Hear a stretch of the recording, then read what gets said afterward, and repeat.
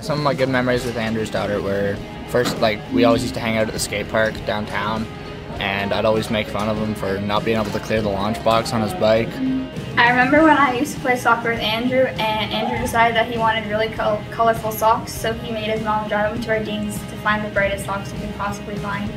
I remember one time at football, it was either me or him going off on kick return. I really didn't want to, so I convinced coach that he would be great at kick return, and he actually did end up being really good at it, and he returned it like halfway down the field. I really didn't expect that, and it was actually kind of funny. I was making fun of him afterwards.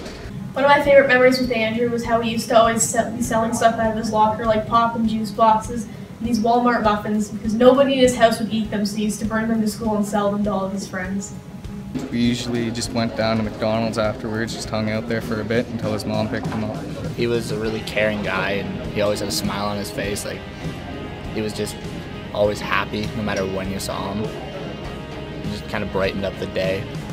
One big thing about Andrew that really defined him was how he would never sit still. We wouldn't be sitting for 2 minutes before he'd be dragging me up to go do something new. And we'd be in the middle of a conversation and he'd get up and start, just get on his bike and start riding his ramps in the middle of a conversation. He was always fun to be around, and he was a good teammate. He was actually really good at quarterback his last game. We were never on the same page though. I was the receiver, and every time I'd run a route, it would either be short or long, and either I ran the wrong route or he threw it the wrong place because he expected me to run the wrong route. One of my favorite memories with Andrew was when I was at his house and I didn't want to go swimming, so he chased me around the pool and threw me into the pool.